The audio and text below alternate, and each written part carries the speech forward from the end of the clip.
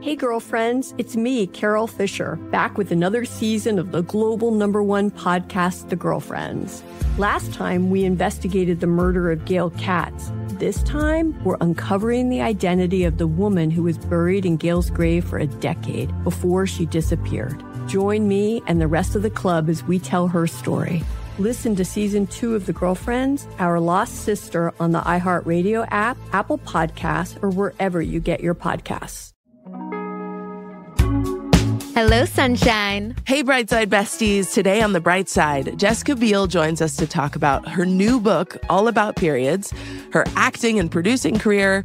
Yeah, we're getting into it. It's Wednesday, May 15th. I'm Simone Boyce. I'm Danielle Robay, and this is The Bright Side from Hello, Sunshine. Simone, I cannot wait to open the show with this. Big titty cookies. I love the sound of this. This is what we're talking about today. Yes. Yes. Let's get into it. So I have to tell you, I've been using your trick. You know how last week on the Mother's Day episode, you taught everybody that saying the word radiant makes you smile? Yeah. It's fabulous. I've been sharing it with my friends. It's so good, right? Oh, I love to hear that. One of my friends said, that's how I feel about the word titties. It's so true. You can't help but smile when you say titty. Exactly. Titty. So big titty cookies. But we actually have news behind this because cookbook author Molly Baz is speaking out after a Times Square billboard of her promoting lactation cookies sparked major controversy. And before I jump into what that is, I do have to tell you, I just learned what lactation cookies are because of this moment. They are cookies with ingredients in them that promote lactation. Simone, did you use these? I did try some lactation cookies. There's this one ingredient. It's called fenugreek. It's a seed, and that's in a lot of these lactation recipes. Jury's still out as to whether it actually works, but when a lot of women are trying to lactate more, it's worth a shot. You're like willing to try anything. Yeah. Basically what happened is she developed these lactation cookies with a breastfeeding startup called Swell. And it's a really cute ad. You see her big pregnant belly, which is exposed, and 2 oatmeal cookies covering her breasts. And it was supposed to be in Times Square for a week. After a few days, it was under review. It ultimately was replaced with a photo of her that was, quote unquote, approved content, her in a crop top, basically. But everyone on the internet was upset, including Molly, because all of these billboards surrounding hers of ads with Calvin Klein and lingerie brands exposing very naked people are allowed to stay up. I can only imagine how upsetting this was for her. But at the same time, and we talked about this, Danielle, this is probably the best thing that could happen to Molly and also this company, Swell, because I remember you telling me about these lactation cookies. And I was like, oh, cool, great lactation cookies. There are a lot of recipes out there that can help spur lactation, get the milk to flow. But then when I heard that this ad got taken down, I was like, I'm ready to fight. Let's go. I just can't help but think of the breastfeeding in public movement because women need to feed their children. And then there were a bunch of people who found breasts to be sexual. And so it just starts this big fight. And I feel like her pregnant belly and her breasts were sexualized in a way that feels weird and unnecessary. It was such a cute ad. There was nothing sexual or graphic about it to me. She was wearing a bikini, first of all, underneath this like sweater or cardigan. And she had on briefs that fully covered her vaginal region. There was nothing showing that was suggestive. Like, it's clearly a woman who is pregnant and she's being cheeky and covering her titties with cookies. And then when you think about the ads that it was right next to in Times Square, ads that are far more sexual, that doesn't get taken down. That doesn't get flagged for being graphic. There's something about this billboard being taken down that plays into the whole shaming of women's bodies that hurts. And this isn't the first time that there's been issues. I actually learned because of this moment that it wasn't until 2017 that an ad for period products was allowed to run using red liquid. I guess they used blue liquid before. It was supposed to be more palatable. But women's health is censored. And I think we've all had it. I see the tide turning. I think more women are speaking up. I'm really wanting men to speak up about it. In terms of the feminine hygiene ads, Yeah. there was an ad that was rejected from the Oscars a few years back from a postpartum care company called Frida, and it was depicting the aftermath of birth, which is this really raw and truthfully all-encompassing kind of like dark experience for a lot of women, right? And it showed you what it looks like for a woman to have to go to the bathroom and change her pads after she's given birth. There's a lot of bleeding that happens. So that was deemed too graphic by the Academy of Motion Picture Arts and Sciences. And this is the crazy thing. This is how whoever is making these decisions, like the executives at these ad companies, this is how they view women and the issues that we endure. So that ad was placed in the same category as other prohibited topics like political candidates, religious or faith-based messages, guns, gun shows, ammunition, adult diapers, condoms, or hemorrhoid remedies. Feminine hygiene products were placed in the same category as ammunition.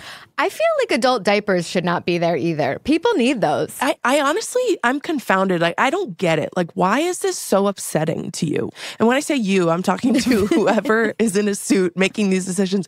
Why do we upset you so much? Like, this is just our bodies. This is how we exist. We're just existing. Okay, Danielle, another thing that has me feeling some type of way is this article that I read in People magazine where a newlywed asks if she's the a-hole for being mad that her husband used their joint account to pay for her engagement ring without her knowledge. To me, this is like, I'm breaking out in hives just thinking about it. Wait, why? I think it's deceptive for him to be paying for it out of the joint account without talking to her about it first. Like, I think there's a lot of pressure on men to deliver with the ring, right? Like it's a lot of pressure, and I think a lot of it is unfair, and that's not what marriage is about. It's not about the ring. So I get that many men or partners are struggling to find the money to pay for these rings, right? However, to not ask your future wife if she's okay splitting the cost of the ring, that to me is the cardinal sin. Red flag. I also, just like for the record, I would not be okay splitting a ring. Like, that is your gift to me. If we are subscribing to traditional gender roles in America, that is your gift to me. It's a present. And you will pay for it. It is a present. Okay, here's the thing. The lie, I'm with you. Huge red flag. You cannot start a relationship out on a lie. The ring part, I sort of disagree with. Hear me out. I feel like we keep fighting for equality. And at the same time, we want chivalry. Not that those things are mutually exclusive. You can have both. But if we are wanting to be 50-50 financial partners, shouldn't we also set up a new system when we enter engagement? Like, are we also buying the man a ring? Something about it just doesn't seem right. Feels like back in the day, we were being traded for goats and we got a ring, and now we're in the same system. I agree with you. You know, I love to burn down a good old system. So I think there's some work to be done there. However, it does not sound like old girl right here. Here's what she said. I'm going to let her speak for herself, okay? So she says, we have been having some arguments lately, and he feels that ring is a wedding expense, and it's only fair that I contribute towards it too. So that's what you were saying. And that as a woman of this day, I shouldn't hesitate to be an equal partner. He expects me to apologize to him because I called his actions tacky and his decisions scammy and in bad faith. Scammy is the best. I hope she actually called him scammy. I want to see it. It is kind of scammy. If this happened to you, could you come back from this? Is this redeemable in your eyes? I don't know. This is a big one. It also sounds like, look, I think most things are actually redeemable. I think you can come back from most things in a marriage. Mm-hmm. You know what, Danielle? This is such a controversial topic. You've made some really good points, honestly, that have me thinking. I think we need to phone a friend. So I'm gonna call my husband. I'm gonna bring him in. Let's call in the reserves. We need a male perspective here. Hold on, let me call him real quick. Hello? Okay, ladies and gentlemen, we have my husband, Michael Lloyd Green, on the line. Oh, boy. Okay. So I have to ask you, there was this article in People magazine about this woman who feels like she was duped by her husband because he was paying for her engagement ring out of their joint account without her knowledge. Man. Yeah. So she's already unintentionally partially paid for 2 installments of the ring. She called him tacky and scammy. We're having a debate about this. What do you think? Is this like a deal breaker? I wouldn't go so far as to say deal breaker, but it's certainly something that I think is, going to rock the boat in a significant way and for good reason. I mean, that's more than just a big conversation to be had. Number one, he was lying. It was disingenuous. And that's a problem. I mean, I'm a firm believer that, you can get through anything if you really do genuinely love each other, but that's a tough way to start things out. You would never do this to me, babe. No way in hell. Also, I just know you'd kill me. That's the truth. Well, there you have it, folks. That's what would happen if he pulled it on me. I love you, babe. Thank you. Bye. Oh my God. There you have it, folks. Don't try this at home. We wish them the best. Up next, Jessica Biel is talking Y2K trends, what it means to be a boy mom, and why she was inspired to write a book about periods. That's after the break.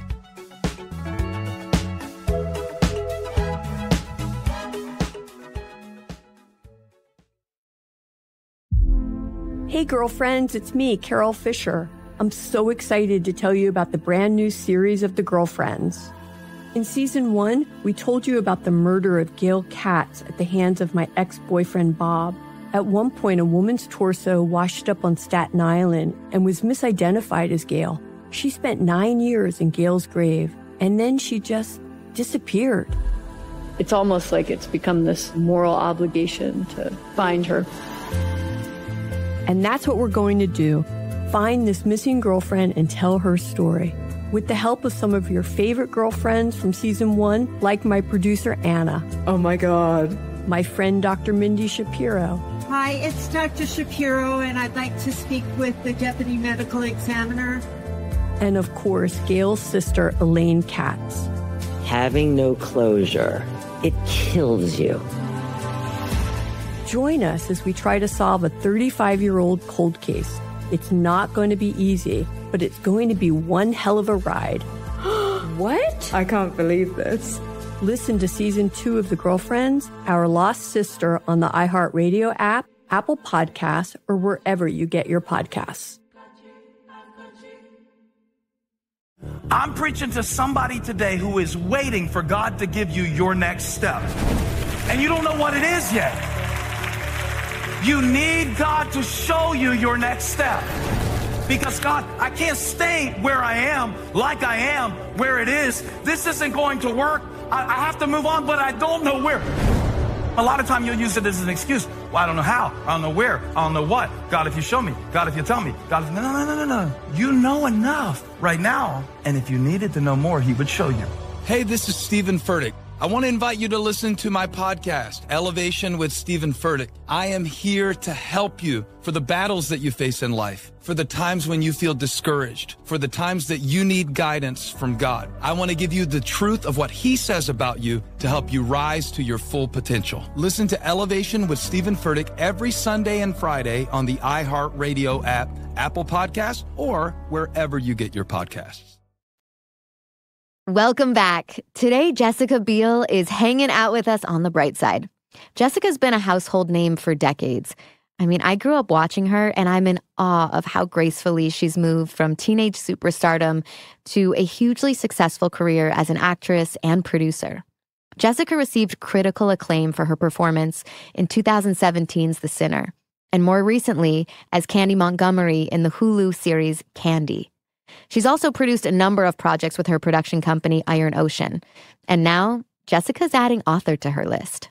Yeah, Jessica recently partnered with the nonprofit company Period to write a kid's book about periods and changing bodies, too. Literally everything I wish I had in a book as a preteen. Jessica, welcome to the bright side. Hello. Thank you for having me. We're very happy to have you. You are bright and sunny in from Vegas. I am. It is a bright and sunny hot day here. Okay, so I want to talk about periods. Yes. Periods. Me too. Periods. I remember getting mine so clearly. I was 14 and in gym class, and I was so embarrassed. What personal experience helped you want to change the narrative around periods? Well, definitely that original experience I've been thinking about a lot lately. And even though my mom, she swore, she's like, no, I talked to you. I prepared you. I blocked it out. I don't remember it. I don't remember feeling calm. I don't remember feeling like I knew what this was or that I knew what to expect. And I guess it just made me wonder, does everybody else feel that same way? Does anybody else feel that same way? And is it normal? And are other people having the same experience as I'm having? Well, I loved that the book felt really digestible for preteens. What actually prompted you to write this? I didn't really have this clear idea of, this is what I should be doing, because I am not an expert in this space and I am not pretending to be an expert. I just happen to be a person who has had a period for 30 odd years and has a lot of personal experience with how hard it is and how stigmatizing it still is and kind of taboo it still kind of feels. Even now, as we've, kind of gotten so far culturally and socially caring about women's and people who have uteruses and people who menstruate stories, it still feels like a lot of shame and humiliation can be surrounding this topic. So anyway, I was meeting with Jelani Memory, who owns a Kids Co. And I love that company. This is my partner and collaborator with this book. And they write books about all types of hard subjects for kids. And I have a lot of these books for my kids. And we just started talking about things that I was caring about.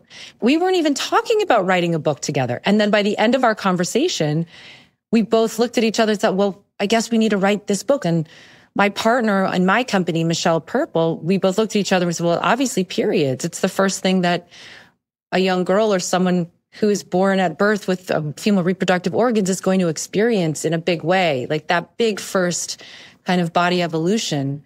We got to normalize this thing for younger people coming up behind us. Some people might be surprised to hear that you wrote a book for preteen girls because you're a mom of 2 boys.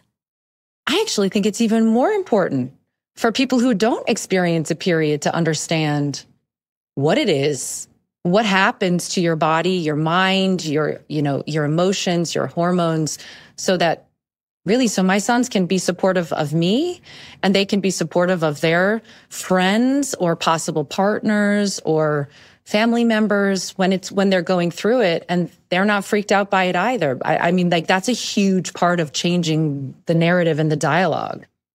Jessica, you'll appreciate this. I'm a boy mom as well, and I also want to normalize the female body for my sons. And my 2-year-old son thinks that tampons are candy. So I'll find my ripped up tampons all over the house, which is great because they're so cheap and so easy to find. But I would love to talk about that a little bit more with you. How are you raising mindful boys? I think it's a day-to-day experience, right? It's very imperfect because I've never done this before. You've never done this before, right? But I just tell them the truth as much as I possibly can. My kids, I think they're toys, like almost like cannons that you could just shoot around or something like that. But we've also talked about, hey, this is something that I use every month. And to my little one, I said, hey, look, my little one's 3. I said, I'm going to explain this to you later, but this is something that I need every month. And I need some privacy in the bathroom right now. Yes. That is the hardest part, is getting the privacy in the friggin' bathroom. It is hard. It is really hard. But I had a huge breakthrough with my 9-year-old just 2 days ago, where I finally had a copy of my book. And I said, hey, look, I wrote a book. And he was like, whoa, cool. And he goes, I want to read that. It goes, oh, periods. It's about punctuation. And I was like, well, no, And so I said, hey, you want to read it? And so we sat down, we read about half the book together. He read it, and I was sort of helping him with some of the words he's never heard: ovaries, uterus, things like that. And then I got to sort of explain every page, like, hey, so what that means is, this happens to me every month, and I actually bleed out of my body, and he was like, whoa, that's weird. I said, it is kind of weird, but you know what? It's pretty normal too. It's going to happen to every, 50% of the world's population. A lot of people, this is going to happen to. And what we got to talk about is we got to have that discussion about if maybe you'll see a friend at school who is having their period, and maybe they might have had an accident and there's blood on their pants. And maybe you could make a choice to help them instead of laugh or point at them. Yeah. I said, maybe you could even offer them your sweatshirt, and you could say quietly, hey, I think maybe you have blood on your pants. Do you want my sweatshirt? Can I help you? Do you need to go to the nurse? That's Do you so need, sweet, what can I do for you? And he was like, yeah, totally. Because people might just laugh and point. And I said, yeah, they might. And wouldn't that feel bad? What if someone did that to you? And literally, I'm trying to be so cool. And he was like, okay, are we done now? I say, yeah, we're done. And so he runs off. And literally, I just thought, oh my God, it just happened. The conversation that in my mind I've played out, that I hoped to have with him, that I hope this book inspires for families anywhere and everywhere, it happened. And he heard me, and it wasn't like scary, and we didn't make a big deal out of it. And it's just in there now, somewhere in his brain or in his cellular body. If he ever sees that, maybe he'll offer that person a sweatshirt or something. Yeah. It was a cool moment. I just thought, okay, this is it. This is why this is important. You've inspired me. I love that you thought that the conversation was going to be harder than it actually was. And that's usually how everything is. So I'm going to take that home with me. In the book, you write about feeling embarrassed by your period. And honestly, I still experience that sometimes. I had an accident on the plane, and it was mortifying. Like, we don't talk about this enough, that, this can still happen to us, and we're still learning about our bodies. And so I'm curious now, like, where you are in life as a mom, as a parent. How are you in conversation with your body now? I feel like a lot of times I am in a fight with my body. I am like trying to understand what she is doing. And we are at odds sometimes, even now. And I think that's why it's still so crazy that I have the same experience many times that you just shared with us. Thank you for sharing that. I have accidents all the time, and I feel like I should be able to know how to control this thing. I'm an expert now, at least of my own body, aren't I? Mm-hmm. And I'm not. I don't feel that way. I feel like it changes so often, and it takes me by surprise, and my cycle shifts, and it's just crazy that I still feel like a preteen. Yeah. And things are still happening to me, like having accidents and, bleeding through tampons and bleeding through pants and things in public. And I'm still embarrassed about it. It hasn't gone away from me. It's a daily practice to not feel embarrassed about that. And it's not easy. It's so much easier said than done. All right, we're going to take a quick break, but when we come back, we'll have more with Jessica Biel.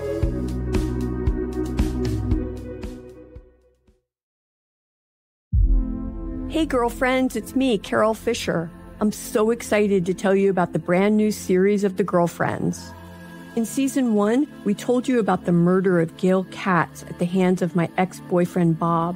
At one point, a woman's torso washed up on Staten Island and was misidentified as Gail. She spent 9 years in Gail's grave, and then she just disappeared. It's almost like it's become this moral obligation to find her. And that's what we're going to do. Find this missing girlfriend and tell her story. With the help of some of your favorite girlfriends from season 1, like my producer, Anna. Oh my God. My friend, Dr. Mindy Shapiro. Hi, it's Dr. Shapiro, and I'd like to speak with the deputy medical examiner. And of course, Gail's sister, Elaine Katz.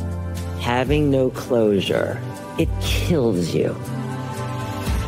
Join us as we try to solve a 35-year-old cold case. It's not going to be easy, but it's going to be one hell of a ride. What? I can't believe this. Listen to season 2 of The Girlfriends, Our Lost Sister on the iHeartRadio app, Apple Podcasts, or wherever you get your podcasts. I'm preaching to somebody today who is waiting for God to give you your next step. And you don't know what it is yet. You need God to show you your next step.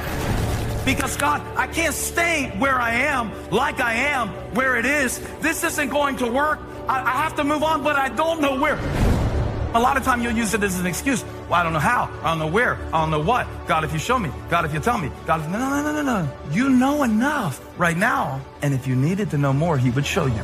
Hey, this is Stephen Furtick. I want to invite you to listen to my podcast, Elevation with Stephen Furtick. I am here to help you for the battles that you face in life, for the times when you feel discouraged, for the times that you need guidance from God. I want to give you the truth of what he says about you to help you rise to your full potential. Listen to Elevation with Stephen Furtick every Sunday and Friday on the iHeartRadio app, Apple Podcasts, or wherever you get your podcasts. We're back. Jessica, you've been in showbiz since you were 14 years old, and it has changed so much. I mean, it used to be that you couldn't cross over between TV and film, but now TV is this prestigious art form. How did opening up your own production company open doors in your career? It's such an interesting thing to talk about because doors did not open at all. Really? No.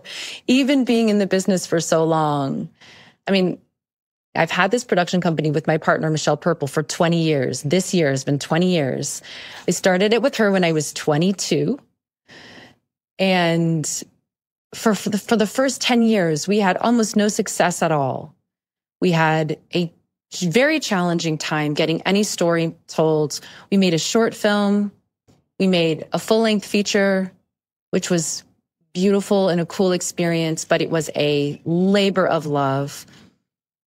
And then not until many years later, that's when we were introduced to The Sinner and then built that show from the ground up.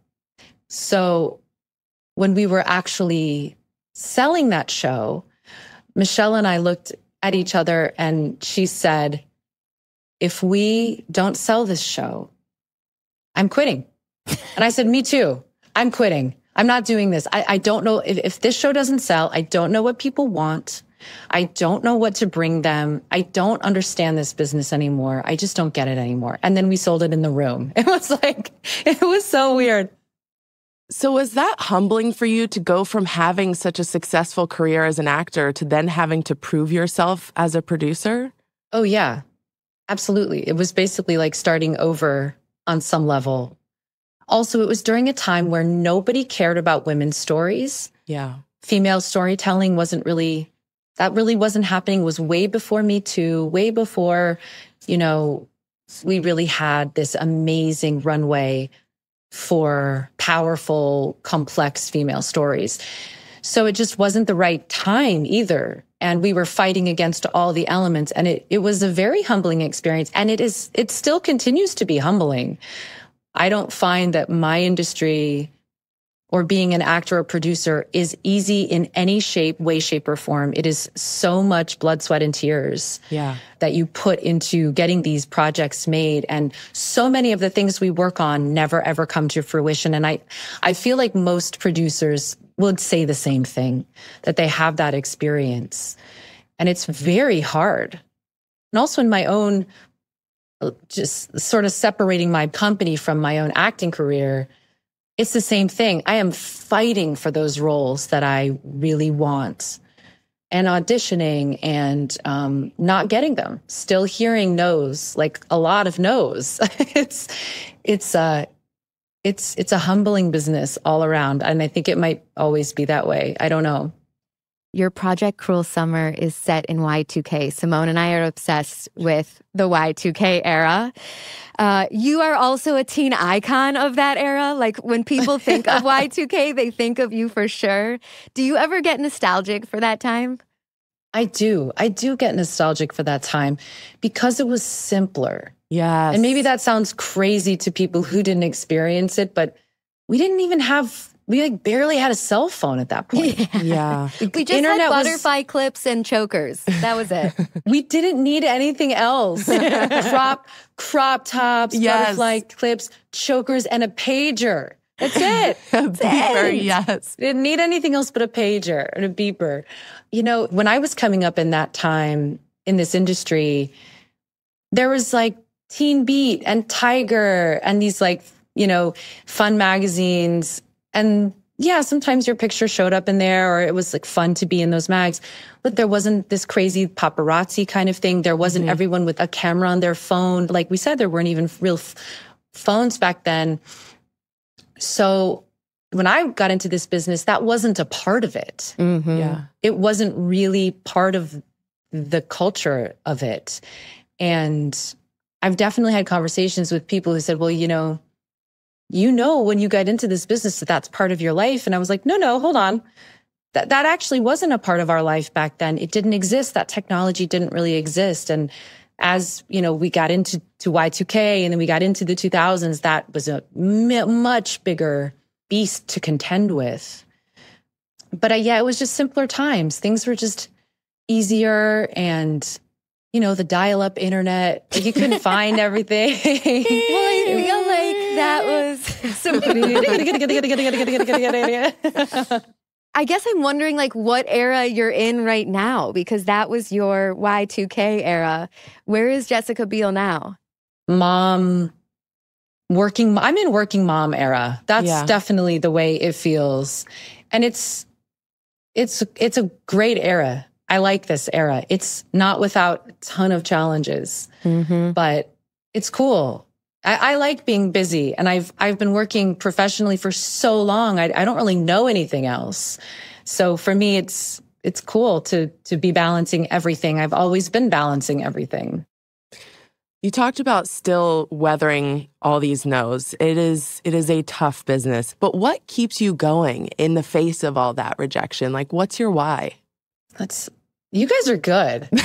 These are really good questions. My why is that we cannot stop fighting for the stories that need to be told.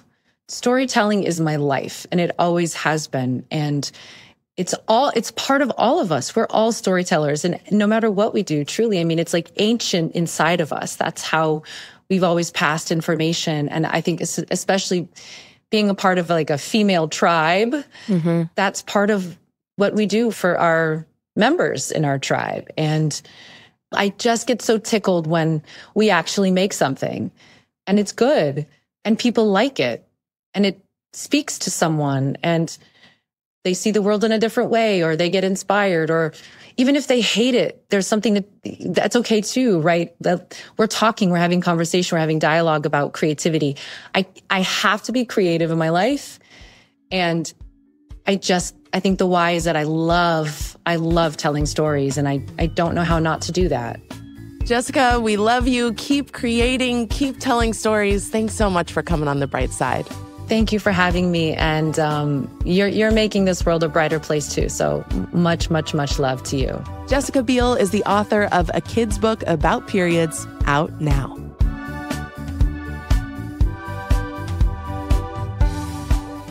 That's it for today's show. Tomorrow on The Bright Side, Carrie Champion is here with us. She's a sports journalist and podcast host. Listen and follow The Bright Side on the iHeartRadio app, Apple Podcasts, or wherever you get your podcasts.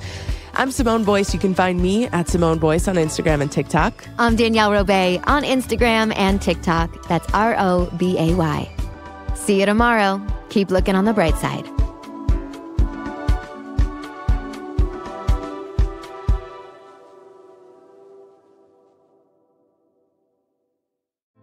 Hey girlfriends, it's me, Carol Fisher, back with another season of the global #1 podcast, The Girlfriends.